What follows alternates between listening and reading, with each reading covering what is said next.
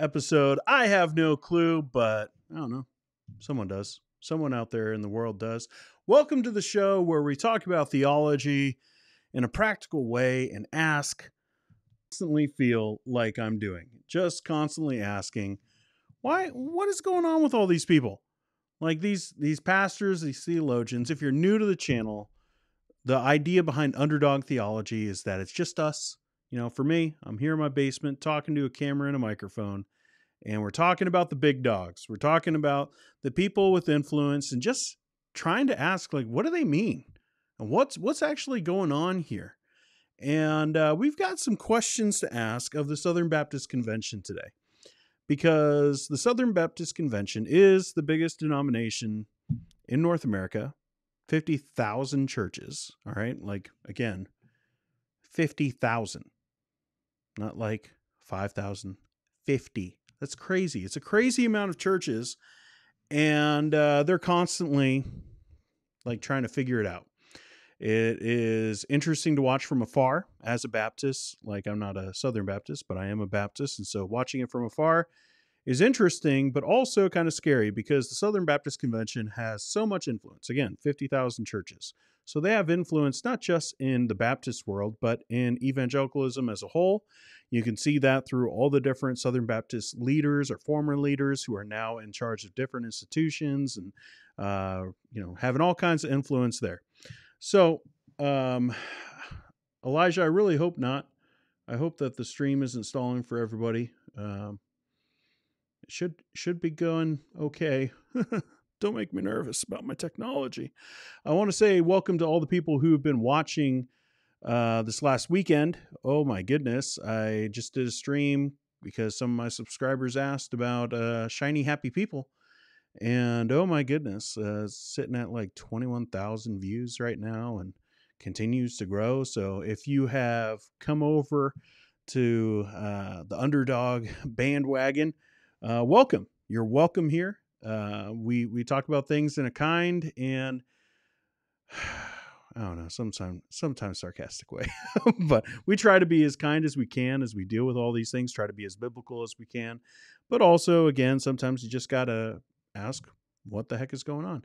So again, with the Southern Baptist Convention, the meeting is next week and they're left with all kinds of stuff going on. Oh man, I'm having a couple people being like, the stream's having issues.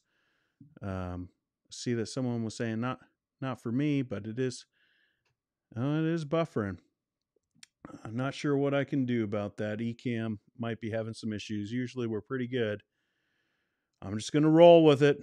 Sorry if it loses some quality. But the Southern Baptist Convention, they're having their meeting next week in New Orleans.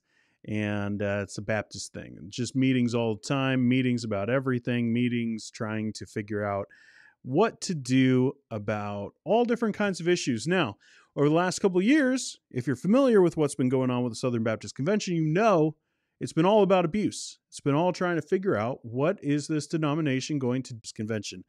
Now, according to some, there was a video that was put out about a month ago now, I think, where some guy in the Southern Baptist Convention, I don't know, maybe he was a professor somewhere, but he was talking about how there's 170 female pastors.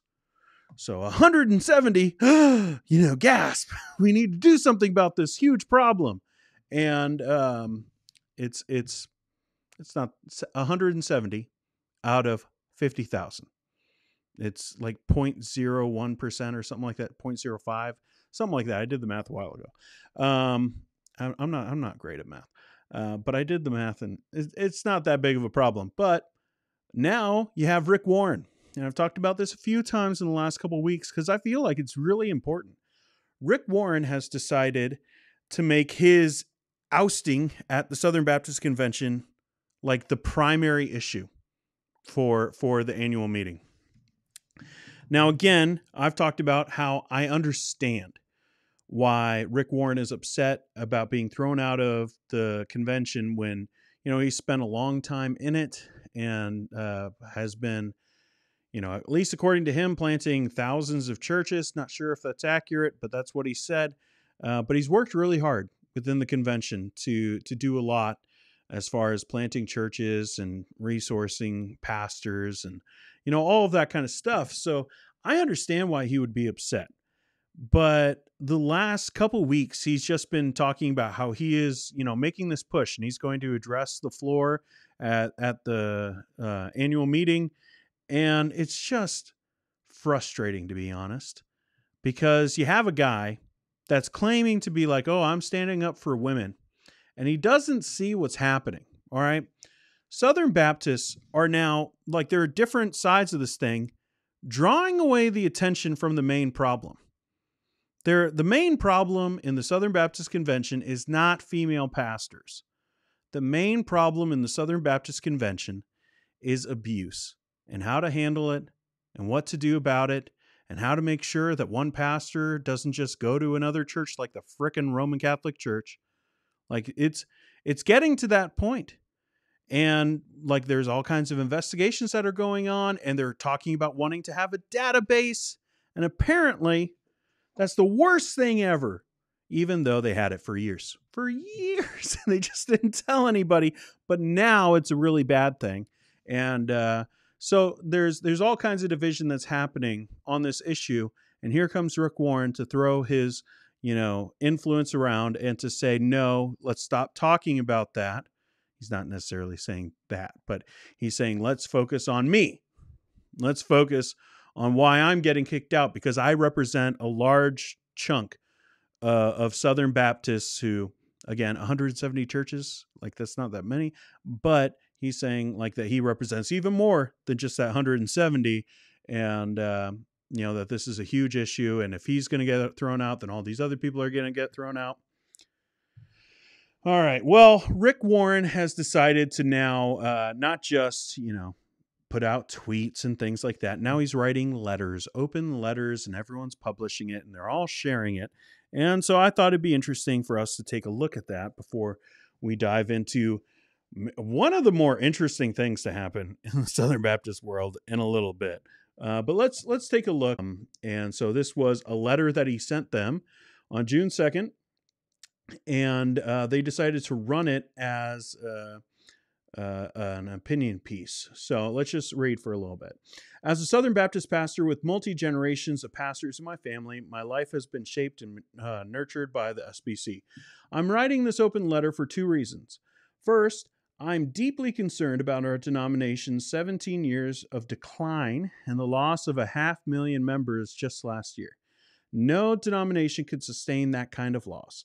Second, many have asked me to explain why Saddleback Church is appealing an executive committee ruling at our annual meeting in New Orleans in 2 weeks. The Southern Baptist is a mosaic of many kinds of Baptist tribes who came together to cooperate on the Great Commission. We are General Baptist, the original founding Baptist of 1609, Revival Baptist, Fundamentalist Baptist, Calvinist Baptist, and many other varieties of Baptists. All right, so I just want to point out here, he's wrong. He's wrong right off the bat. And again, I'm not someone who hates Rick Warren, okay? I defended him when he went to the floor and was pretty emotional and talking about getting kicked out and all of that. Like, it seemed like grandstanding a little bit with the numbers and things, and I've learned now from him that that's just what he does. He just constantly talks about the numbers. But I've defended him before, and this is just wrong. It's misrepresenting what's happening in the Southern Baptist Convention. The Southern Baptist Convention isn't declining like that.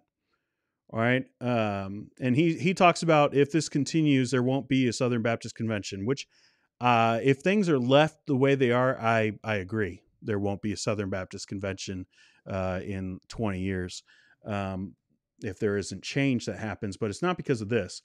This idea of 17 years of decline, that's because they inflated the numbers like crazy back in the day. Like, when anyone who came into their church, they would count as a member. Like they have a very low view of membership as a whole. And so they would just say, anyone who comes in, yeah, you're a member, and everyone gets saved and everyone gets baptized, and they bloated the numbers. And now because we have technology and because their tools are around to help us to actually keep these numbers in check and a little bit closer to reality, the numbers are naturally coming down. And so he's talking about like this decline. Is there a decline? Sure. There's decline, just like there's decline across most denominations right now. But it's not like some crazy thing that's happening in the Southern Baptist Convention. Like it seems like it when you just look at the numbers as like a whole, but once you actually start talking to churches, they're the same size. A lot of them, or the same size or around that same size, as far as their membership goes. Maybe like the visitors who were constantly coming, maybe they're not coming back because, like the pandemic happened and a lot of people were like, is church that necessary? And if you weren't really involved in church, then maybe not. So a lot of people, just like the people who weren't really dedicated, they left. So there is some decline, but it's not anything close to what's happening here. So he's making it out to be like, oh, this is the end of Southern Baptists, and it's not. And but if he stays in, I guess that's going to change everything. I did a thing on my movie channel today about Tom Cruise making people show his movie in IMAX because he alone could save the movie industry. Like, this is for the good of all movie industries. Like this is kind of what it seems like with Rick Warren here. It's just like really like in your face. You need me. And I guess those who he represents, because there's so many of them, but he won't actually give an actual number on it. So let's talk about this. From the start, our unity has always been based on a common mission, not a common confession. For the first 80 years of the SBC, we did not even have a confession because the founders were adamantly opposed to having one. You can read the founding documents at www. I've never said that. Like, I haven't said that in years. So it sounded so weird coming out of my mouth. Whatever. SBCSTAN.com. They knew we never could get 100% of Baptists to agree on 100% on 100% of every interpretation of Scripture. Okay. Rick Warren is painting an interesting picture about the history of the Southern Baptist Convention, which as a whole, I think the Southern Baptist Convention has a lot of potential for good and has done so much evangelism. The IMB, the NAMB, these are amazing institutions that have done so much work for the cause of Christ. So I want that set up front. But let's be real. Southern Baptists are Southern Baptists because there was a civil war, because there was the issue of slavery, and they decided that they weren't going to be like the Northern Baptists and they were going to support Southern ideals. So like for him to be like, oh, we didn't have it and that was great. Everything was great back then when we didn't have to agree on everything. It's like, the main thing that held you guys together was slavery. I'm sorry, but that's just history. You could look it up. Like, I don't mean to, like, it doesn't mean everything that would ever come from them is awful. This isn't cancel culture. I'm just saying that's facts. That's history. So like, it's a weird move for Rick Warren to be like, oh, let's get back to the good old days of when we didn't have to agree on everything. And he's painting it like there wasn't a confession. There was a statement of faith that they had to agree on. It just wasn't the Baptist faith and message. So it's odd. It's really odd the way he's describing things. And I actually think it's deceitful. That's why every version of the Baptist faith and message has called itself a consensus of opinion. And it repeatedly warns us it is not a creed to be used to enforce doctrinal uniformity or exclude members of our denominational family. Your own family members often hold opposing opinions, but you don't disown them for that. You still love them in spite of disagreements. Yes, but consensus does actually mean that that it's agreement. Like, it might not mean that it has to be 100%, but it does mean that you have to have at least main things agreed on. And the idea of female ordination is explicitly said in the Baptist faith and message to have consensus on. And if you don't have that consensus, then what do you actually have in common? That you're Christians? Like, he's arguing for just being able to mostly hold to things. But it's like, okay, well, if you say that this part that's explicitly said in the Baptist Faith and Message, like this is what they believe, if you go like, oh, we can have a little bit of disagreement on this part, well, why can't you have a little bit of disagreement on baptism? Like, it's the same argument. Like, he doesn't argue for this is so much of a lesser thing that we shouldn't have to argue on. That's not his argument. His argument is that the Baptist Faith and Message isn't a binding document. Well, if it's not a binding document, then what the heck are you doing? Like, why do you exist? What, like, okay, you're just Christians getting together? Well, then anyone could be a part of the Southern Baptist Convention, right? If it's that bland and it doesn't have any like rigid outline to it of where the borders stop for this thing, then anyone could be a part of it. It's odd argument after odd argument in this article.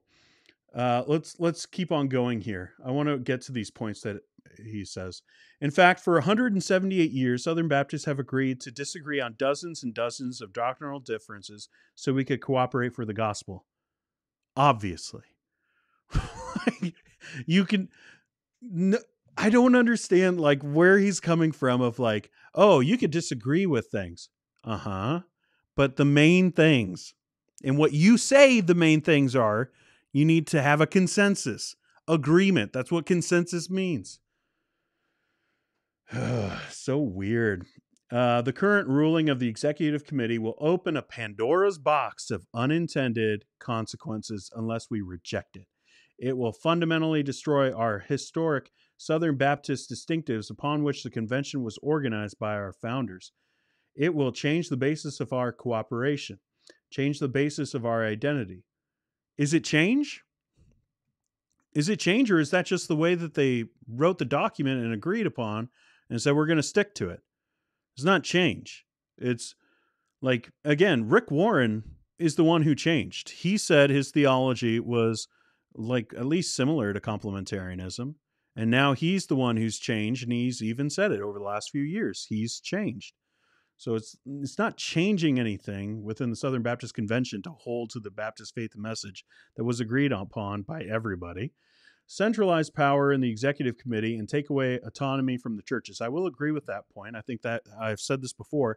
I think he does have a point about how it happens, that it should be a vote by the churches.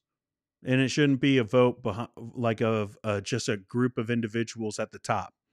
But again, I'm a Congregationalist, so like that, read that into everything.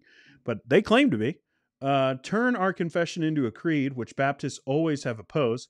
We all grew up with the slogan, we have no book but the Bible, and we have no creed but Christ, which is one of the worst slogans of all time. Because again, it's just, all right, well, what about your interpretation of the Bible?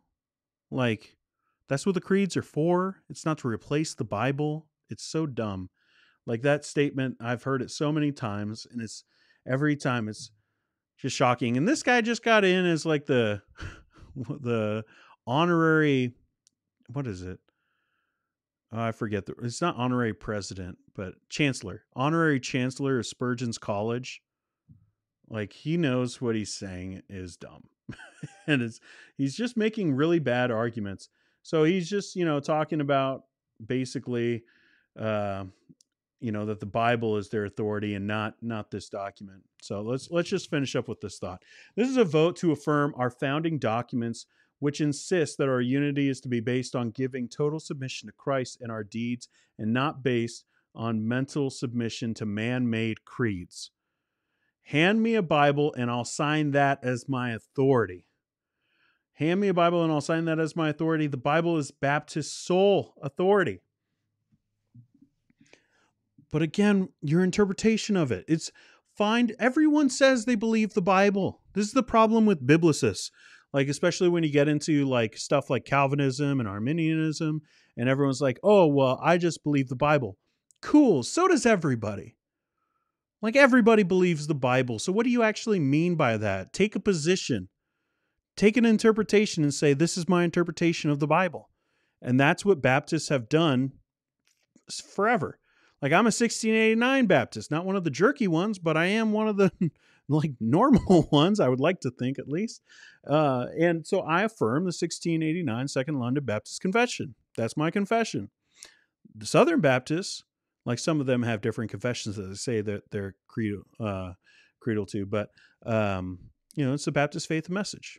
It's the revised version, and they say that's the founding document for them. That's what holds them together. That's their interpretation of Scripture, and that interpretation of Scripture explicitly says that they don't have female pastors. No, there's other things like, different directors and different things. You could argue about those things, but what Rick Warren is arguing for, he's not going to win. And honestly, when I look at this stuff, there's a part of me that just gets mad, because it's just, you're stealing away so much attention. You're using your influence. He's so influential. Like, there's no one who has a platform like Rick Warren. And instead of, talking about the main issue that people are trying now to be like, oh, there's 170 female pastors, witch hunt, like, let's, we need to focus over there. Let's not focus over here on that list of offenders. Nope, we don't want that. We don't want a database. Let's focus on that. And he's falling right into that trap. And he's like making it even worse. It's just like he's got to know that he's stealing away attention. Like, or I don't know, maybe he's just so oblivious that he just doesn't get it. And I'm not trying to like say he's dumb or something like that. He's a very intelligent person, but maybe he just doesn't understand the ramifications of him stepping up like this and being like, I'm going to argue for this. And I get, once again, there's a personal background, right? Like, I'm sure he wants to belong to the Southern Baptist Convention. I understand that. But he's the one who changed. The Southern Baptist Convention didn't change. And he's stealing away attention on something that is too important. Like, it really should be the only thing that Southern Baptists are concerned about. It should be the only big thing. And the thing about an institution as big as this, that has so much going on, that like, it's hard to get anything done at the annual meeting. All right. I've watched it for years. Like, anytime they have something that they specifically want to get done, it is a fight tooth and nail, even when it's something that's pretty benign. Like, it's hard to move a huge organization like that. And for him to be like, oh, we need to focus here. And that's already what some people on the other side who don't want to talk about abuse at all have been doing. It's just like, come on. You're stealing away attention and you're falling into a trap, and you need to just stop. Let this be the main issue. Come back next year. Come back next year where you can have those arguments. That argument about female pastors isn't going away anytime soon. It's going to be a problem for a couple years yet, and then there'll be some big whoop-to-do about it. But it's kind of just a shame that they're focusing so much on this issue right now. We're a week away and no one's talking about what they're going to do about guideposts and what a solution might be for removing guideposts, because there's so much talk about getting rid of them, but there's no talk about who they're going to take over. It's a stalling tactic. Like, it's going to be, oh, we need to find someone. Let's vote that we find someone. Get a committee to go and find some people, and then it'll just fade. It'll fade into obscurity. It'll be the next headline, and it's just going to be a shame. I see Joe's in here. And what did he say? The second Lentini confession. Yes, it's a great one. The first one was a little rough, I gotta admit. But the second one, that's what really won people over. No one was won over. All right, let's continue talking about Southern Baptist Convention, because this is kind of shocking. All right, Willie Rice came out with a letter today, and Willie Rice is an interesting figure because, well, he was bound to, like, he was wanting to run for president a couple years back. Was it last year or the year before? And then there was all kinds of stuff about a deacon that he had at his church and how he had a background in some form of misconduct, and he was basically out. He was out. But now I guess he's on the side of the people that he was actually going up against. Like, he was brought to the forefront as like the candidate to oppose the Conservative Baptist Network. And today there's this letter of how he's going to nominate Mike Stone. So you can see it here. It's the statement on his church's website. In just a few days at our Southern Baptist Convention meeting in New Orleans, I will nominate Mike Stone to the office of SBC president. Such an announcement would have been unthinkable for both of us a short time ago. I wish the status quo was an option. It's not. 2 years ago, when Mike ran for SBC president and lost a narrow election, I enthusiastically supported my friend Ed Litton. I rejoiced when Ed won. I didn't know Mike was, but disagreed with him on several issues and especially felt concern over the Conservative Baptist Network. I found some of their voices to be overly divisive and unnecessarily caustic. I strongly support both of our mission boards, love their leaders, and believe then, and still do, that their overwhelming consensus of Baptist leaders are rock solid in their biblical convictions. Conservative, which one means biblical fidelity and moral conviction, is not an adjective to describe a subset of our people. It's who we are.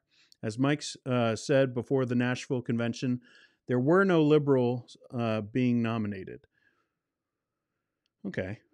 I am not a part of the CBN. I do not endorse everything they have said or written, but neither do I think every concern they have expressed can be ignored and summarily dismissed.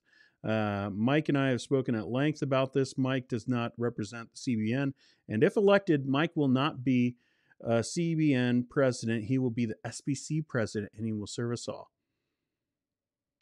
We'll come back to that part.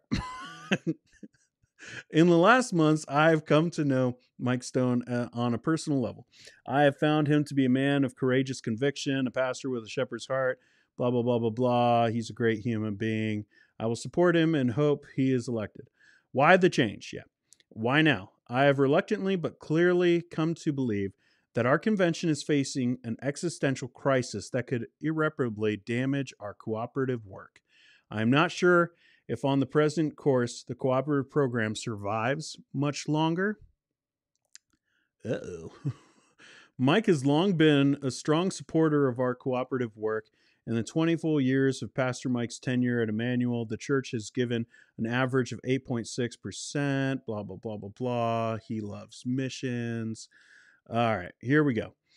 The sexual abuse reform movement began with the best of intentions, at least for most of us. But I now believe that the movement, as currently engineered, threatens the very fabric of our fellowship. Those are big words. Threatens the very fabric of our fellowship. For reasons I've written about before, I was an enthusiastic proponent of this reform movement.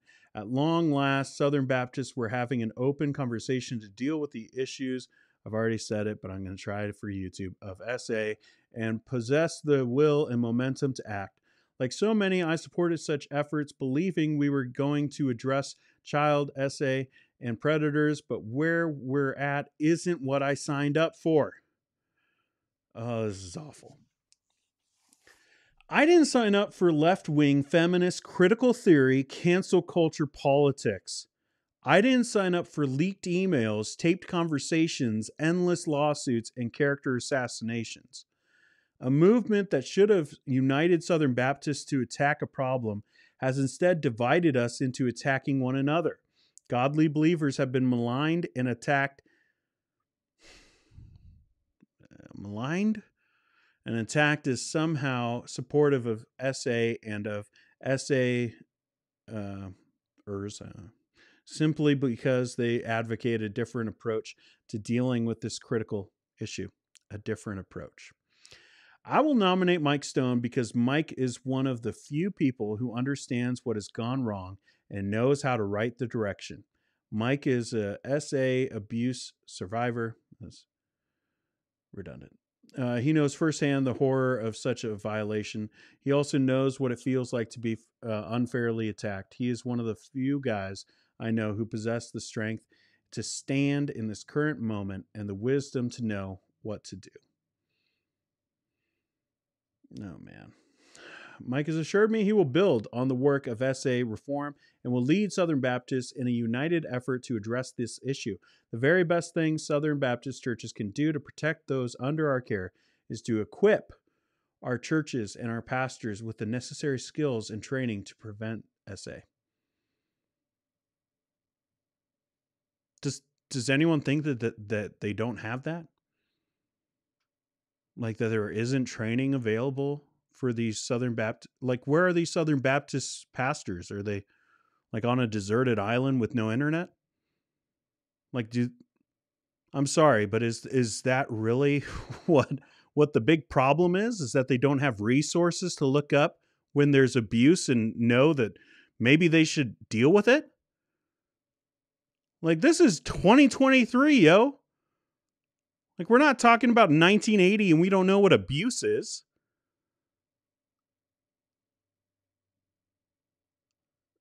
This is ridiculous. If the convention chooses to empower the next president to appoint another task force to continue the work of SA reform, Mike has assured me he will only appoint people who identify with Southern Baptists, who care about the work and health of our churches, and will guide us. Everything's going to be in-house. This is awful. I'm getting angry. Who identify with Southern Baptists, who care about the work and health of our churches, and will guide us to a thoughtful approach that can unite our churches, not divide them. The work of SA reform will not be torpedoed. It will be accomplished, and it will be accomplished in a way that unites us and follows appropriate legal guidelines. Mike will not advocate approaches that circumvent legal protocols and violate our ecclesiology or our theology. Willie! What the heck, Willie? All right. Obviously, Willie is conservative in his politics, and that is coming into play in this. When he starts going into this feminist agenda and cancel culture and all of that, and I understand that he went through the ringer. Like, there were all kinds of accusations toward him. So I get that this is personal for him and that he probably feels a certain way after being accused of things. Whether that's right or wrong, I don't know because I'm not part of the situation. But I get that you would feel that way. But is that reality of what's going on with the task force? Obviously not. The task force hasn't even done anything. No one is being maligned. Honestly, when he said that, I'm thinking Johnny Hunt. Like, I'm trying to think of the people who have actually been, like, maligned.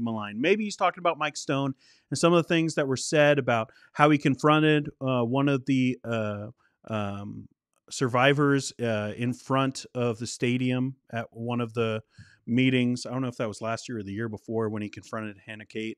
But, like, maybe he's talking about that. But my mind immediately goes to, like, Paige Patterson. Are we talking Paige Patterson? You really want to get on that train and be like supportive of Paige Patterson? You want to hop on the train of supporting ow, my ears. Sorry, Sam. My bad. Just Willie. But oh man. But who are you talking about? You talking about Paige Patterson, you're talking about Johnny Hunt, and you really want to be on that train. All right, you could ride that train to the end of the line because it's coming up real short, pal. There's all kinds of stuff that's been said about them. Now, will Mike Stone do anything about abuse? Yes, of course. Like, I'm not saying that Mike Stone is like Satan, okay? He is a Christian pastor, and he cares about Jesus, and he has a very different perspective on how to handle abuse than what I think is reasonable and logical. And the main thing is his issue of autonomy, that you have the Southern Baptist Convention telling autonomous churches what to do and holding their pastors accountable. I get it.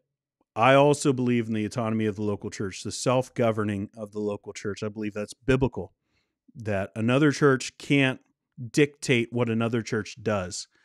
That being said, you already have a document that you say has to be followed, right? All of these guys who are talking about, how we need to be careful about autonomy, they're the ones who voted to get Rick Warren out.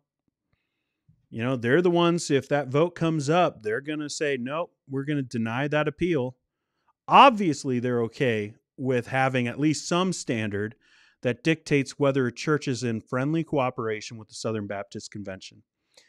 But here, they're saying abuse doesn't fall into that. Abuse isn't that important. It's not a crucial issue when it comes to this stuff. They would say, of course, that it is important. Like, I don't want to paint them, in a wrong way or whatever. But it's not that important. It's not as important as female pastors. It's far more important. Far more important. To deny this issue and to say, like, oh, we're gonna resource, we're gonna equip. That's how he put it. We're gonna equip them, as if, again, like, that's the problem for these Southern Baptist pastors. They just don't know what to do. Yes, they do. They have a Bible. It's pretty dang clear what to do with abuse and how to handle it within the church. It just takes courage and it takes accountability, because you think, all right, well, I don't think it was that big of a deal and it doesn't seem like it's going to happen again. So I think we're in the clear and we don't need to muddy up the name of the church and, deal with all this and ruin someone's family and all that kind of stuff. And next thing you know, this person's been doing this horrible action for years. And people knew about it 3 years ago. Look at the Shiny Happy People documentary, where people knew about it 3 years ago. They didn't let anything happen because he was just curious about his sisters. And then no one. Also, Jim Bob and Michelle, the mega church that they talked about was Ronnie Floyd's church. So I'm just saying, there's stuff. This is so wrong. Willie is taking a very wrong approach in this, and I understand why he's doing it. That he doesn't want people wrongly accused. I understand that. But the database isn't about just saying, oh, this person said that they abused this other person. There could be guidelines that you put into place of what it means to be credibly accused. And they've already done a lot of that work, by the way. The task force has already done that. But you could put in more things to where it's not just, oh, you get told a story about someone, and next thing you know, they're on a list and they can't get a job. All of this is just deeply depressing, to be honest. Southern Baptists, I am fully convinced they're not going to do the right thing next week. Pray for them. Pray for them that, Bart Barber wins again, that, abuse reform can continue. But pray for them, because even if that happens, the convention will split. Like, that's what Willie is trying to avoid. Like, he's trying to avoid the cooperative program, and he's thinking of missionaries and church planters and different institutions that are started by or funded by the cooperative program. And he doesn't want to see those disappear. And I understand that. But this issue is too important to just say, oh yeah, let's give people booklets. Let's give people booklets and that'll solve everything. The only way that abuse stops is with accountability. Only way. And we know that. And a lot of times it doesn't stop until someone calls the police, and like the police have to get involved. And it could have been stopped without the police. They could have gone to the police and not have to be found out. They could have been told. It's awful. So, no, again, I'm not saying Mike Stone is a horrible person or that Willie Rice is a horrible person. I'm just saying they have a very different perspective on this, and I think that's incredibly flawed. And it's going to derail everything. It just proves to me it's too steep of a hill for the Southern Baptists to be able to get over with the necessary steps to stop abuse, at least grand scale stop abuse. So it's just going to continue. And if it does continue, I think it's time for people to head out. So there's going to be an exodus from the Southern Baptist Convention. Either, Barber will be reelected and continue these things, or, maybe someone else will be elected and continue those things. Or if they don't, and Mike Stone he wins, which I don't actually think that he will, You're going to see people be like, "Oh, this was it. We gave it one last shot and we failed, and so we're leaving." And so there's going to be a huge divide in the Southern Baptist Convention. Maybe not this year, but in the near future over this issue. And like I said, I am fully convinced now. I wanted to give them like the benefit of the doubt that they would do the right thing once they were pointed to it, and just doesn't seem like that's going to happen. They're too wrapped up in politics to be able to figure out that all of that is just a facade, and that they actually just need to deal with abuse. It's pretty simple, but apparently not. So it's frustrating. Now, I watched a documentary, like I said earlier, this weekend, and did a stream on Friday about shiny happy people. And I want to talk about someone else who is talking about this thing. Our good buddy, Dale Partridge. Dale Partridge decided that he was going to, tweet. And, we've been waiting for 2.5 weeks now. I think Wednesday it will be 3 weeks since Dale Partridge said that he was going to come out with podcasts and blog posts about his academics and some of the stuff that I accused him of, like the deceitful practices that he used, like way back, like 8 months. And then Christ is the Cure did it just a couple weeks ago. You guys remember me talking about that, doing that stream? Well, we're still waiting, and haven't heard much from him. But he did decide that he wanted to tweet about shiny happy people. I don't know if it's because my stream got 21,000 views, and he seems to like watching people's stuff anyways. But 21,000 views, and I talked about him in it because it's pretty dang close. His stuff and Bill Gothard's stuff is really close. But he decided to tweet this with hashtag shiny happy people. Maybe he's just trying to get followers. But he decided to tweet this thread that wasn't actually a thread. It's just one of those things where you pay so much money and you get to have a blog, I guess, hosted by Twitter, which is super frustrating. But here we go. So Dale Partridge says, many years ago, we joined a church that was semi-influenced by people like Bill Gothard and Michael Pearl. A few things about these communities. So he was in it. That's what that means. He was in it. Number one, they are Arminian. Oh. And openly reject the doctrines of grace. As a result, they have no grace. I'm a Calvinist. I've said it so many times on this channel. I'm a Calvinist, and this is ridiculous. Like, okay, you're not a Calvinist, so you have no grace. You have none. You have no grace. That's not how it works. What are you talking about? As a result, they have no grace. Many of those in those communities are not born again, but are more moralists.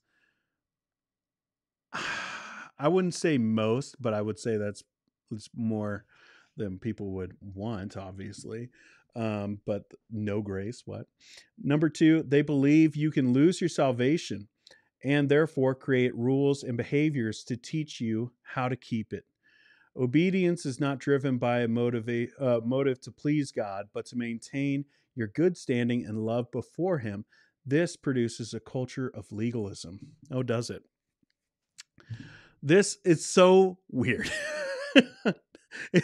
He's saying all these things as if it's not about himself and everything that he's attached to with Moscow and, Right Response Ministries and all these different things. Number three, they view any form of natural birth control as sinful and lacking trust in God. As a result, families have many children, but wives are overwhelmed, and the quality of family, it's really small. Family discipleship is poor. They are multiplying, but they are not fruitful. Yeah, I kind of actually agree with that. Yeah, it's kind of an obvious one, but let's see what else he had to say too. Number four, they discipline children by fear and law, not love and grace, because they have not experienced grace. Again, like if you're an Arminian, like you've experienced grace. That's ridiculous. This guy became a Calvinist in 2020 and started talking as if he was an expert on it right off the bat. They cannot extend it to others. They produce obedient children who, at the heart, despise their parents. I don't know about despise, but there's definitely fear tactics used in this. Number 5, they are patriarchal, but they are not practicing biblical patriarchy. Oh, this was maybe my favorite thing I've read in a long time. I was wondering when he was going to get to it as I was reading it this morning. It's like, because Bill Gothard, like it's patriarchy. It really is.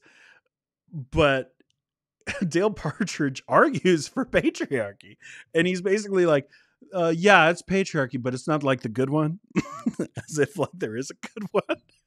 It's just, oh, like yes, we believe in patriarchy, but not that patriarchy. Okay, yeah, because there's a difference. Men rule with little love. That's the problem. That's the problem. Men rule with little love. You know, you need to be a little bit more loving in how you exercise complete authority over your wife. Men rule with little love and often miss the mercy and compassion required of good shepherding. I don't want to get into details because people have like I've had so many people reach out about Dale Partridge and tell me stories and things, and I will just say, uh, he needs to look in the mirror on that one. All that said, if any of that is true, all that said, not all is bad. They homeschool their children well, have good work ethics. Men and women do not complain, and whatever. What? They don't complain ever? Okay. And they produce moral children. Moral children. This is the way you word things. It's so weird. However, they lack the love of the gospel. The love of the gospel. Without that at the heart of their lives, everything else becomes distorted. By God's mercy, we left the church in 2017, came to an understanding the beauty of grace, and it has changed our family and parenting in dramatic ways. To him be the glory. I got a couple questions about this. He has claimed to be a pastor since before 2017, and I'm fairly confident, given like the chronology that he's laid out, he was pastoring a house church in 2017. So is he talking about like he's talking about like we were involved at a church? Was it his church? Like, I'm just asking a question. Like, because he's so weird about his past and like laying out things because he's trying to hide his education stuff. Or at least, I don't know if he's trying to hide it necessarily, but he's obviously using wording and language to avoid the conversation about how he hasn't finished his education. But I'm also pretty sure, like in 2017, he was a pastor of his own house church. So I'm a little like maybe I'm wrong, and he just wasn't. He was just at a church, but I'm fairly confident that's what was going on. So if that's the case, then it's like, what are you even talking about? But also, like all of this is just ridiculous to talk about. Like, I think what he's trying to do is differentiate himself and Bill Gothard. But the problem is, like you see it here, he doesn't talk about headship at all in this whole thing, which is the main issue. And the reason why he doesn't is because it's the exact same ideology. Like Bill Gothard and Dale Partridge and Doug Wilson and all these guys that are for biblical patriarchy, as if that was the thing. Like they're all cut from the same theological branch as far as this view on headship. And maybe they don't use the dumb umbrellas picture, but like it's the same exact stuff. And so what he's trying to do is saying like, oh, we're the good ones. Like, yeah, we sound like them and we look like them and a lot of the rules that we put into place. The guy's talking about like grace, and he just wrote a book on head coverings for women. All right. Talking about adding law. Like, come on. He's adding all kinds of law. Like he is a legalist. You can see it in all of his tweets. You don't have to take my word for it. Go onto his Twitter and look at all the rules that he says all these Christians have to follow in order to be faithful. Like, what he's trying to do here is separate himself, but he can't because it's the same thing. Bill Gothard, Dale Partridge, they believe the same theology. And maybe it looks a little bit different. And obviously, like the morality of like the individual, I'm not saying is the same between those people. Like Bill Gothard was an abuser. I'm not saying anything close to that for Dale Partridge. Like, I'm also not saying he's a perfect person. Oh, I want that on the record. That was a little too positive. But like they're not the same person, but they have the same theology. Yeah, and Joel Webbin would be a part of that too. Have you done a video about Joel Webbin yet? His tweet last week about death to complementarianism. Yeah. Yes. I've done some videos about Joel Webbin, Right Response Ministries. I've talked a few times about him. You could look in some of the playlists and find stuff like that. But yeah, it's all the same stuff. All this biblical patriarchy, all this stuff of Doug Wilson, it's the same thing. Mark Driscoll, same thing. It's all this weird view of headship. And it isn't headship. It's not biblical headship. Biblical headship is about responsibility.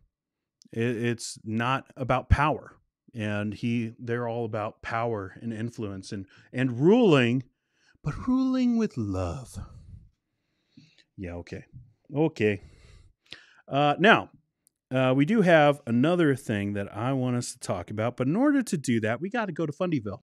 And bring it on down to Fundyville. Okay, so this was something that I meant to bring up on my stream on Friday about shiny happy people. And if you haven't watched that, go and watch it. Like the documentary. Go and check out the documentary on Amazon, at least up here in Canada, that's where it's at. But I forgot to bring this up, that the Duggars, Jim Bob and Michelle, they decided to put out a statement on the day that documentary series dropped. So I thought it was interesting. The recent documentary that talks about our family is sad because in it we see the media and those with ill intentions hurting people we love. Not Josh, but hurting, like it's the intentions of the media. Hurting people we love. Like other families, ours too has experienced the joys and heartbreaks of life, just in a very public format. This documentary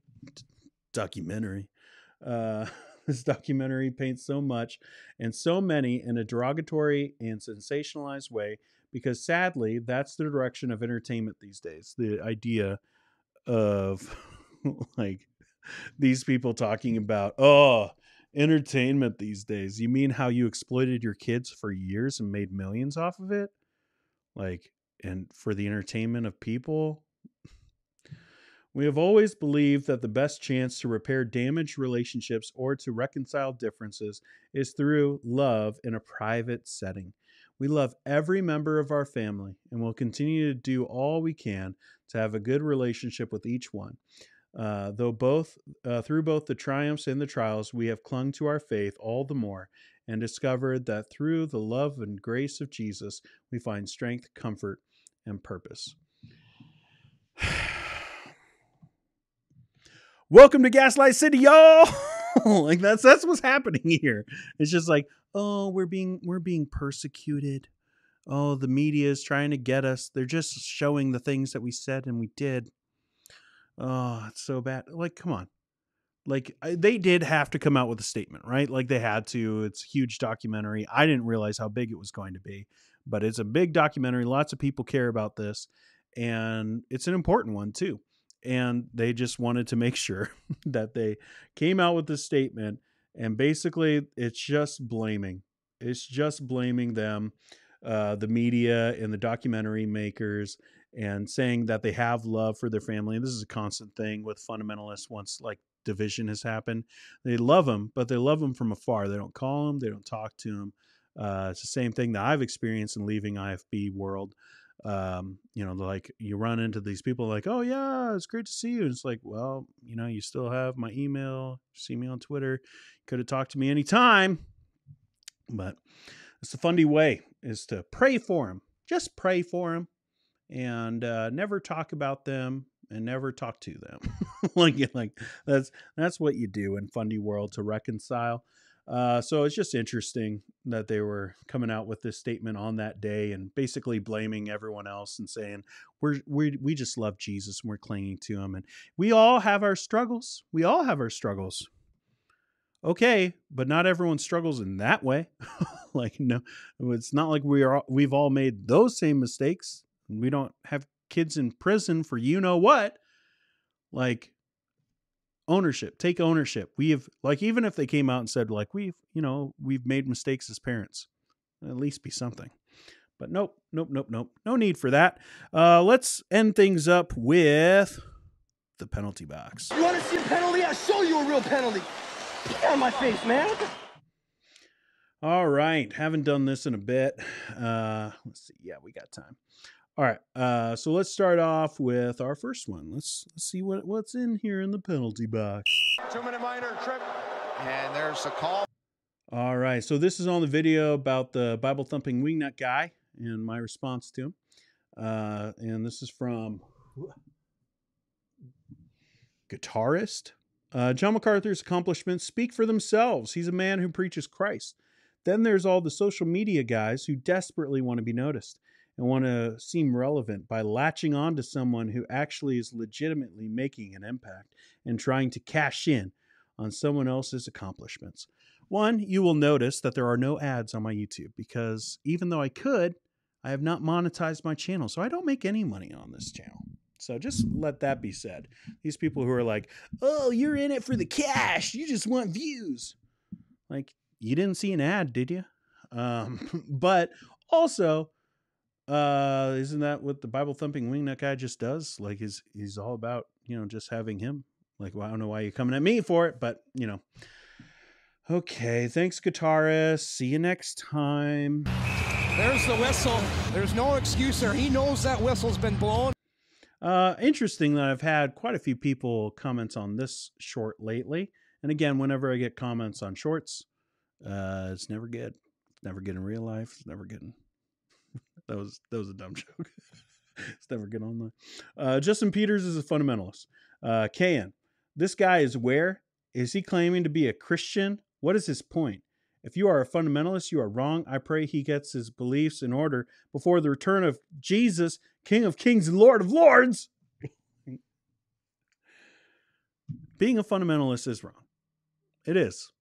Like, I have many videos on my channel all about that you can find, but yes, that is my point. And my point is that Justin Peters is a fundamentalist.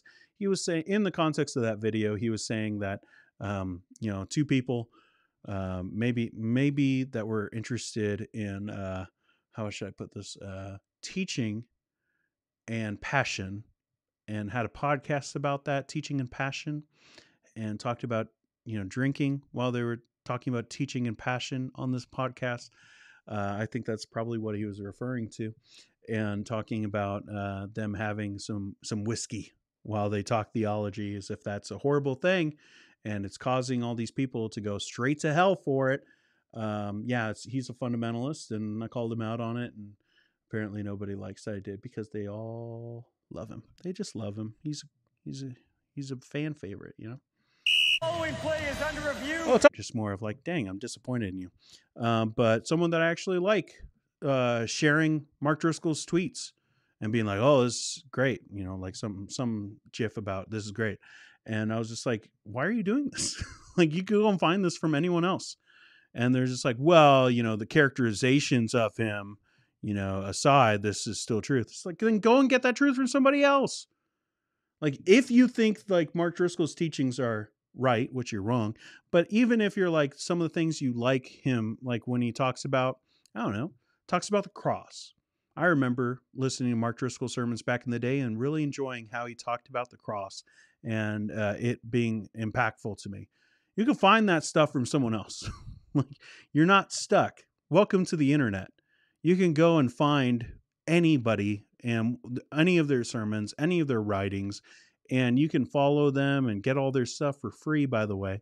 And you don't have to be tied to someone like this with all, like, even if you're like, oh, I agree with him, you really want to be tied to that thing? Like, this is my problem too with like the Paige Patterson and Johnny Hunt stuff with talking about like the SBC. Why do you want to hitch yourself to that wagon? Like, there's so many people that you can go and find, and you can find people talking about the same stuff, and you don't have all the baggage of their character. Like, come on. All right. That's it. That's it for the penalty box. That's it for the show. Thanks for hanging out with me. I appreciate it. Listening to me rant about these things. It's always a shock to me that you guys care. Like, and lately you guys have like really cared, and who knows? Join me. Imagine what we could accomplish together. I'm just saying. That's the creepiest thing I can do. Anyways, I will see you later on in the week at some point. Have a good rest of your Monday, guys. See ya.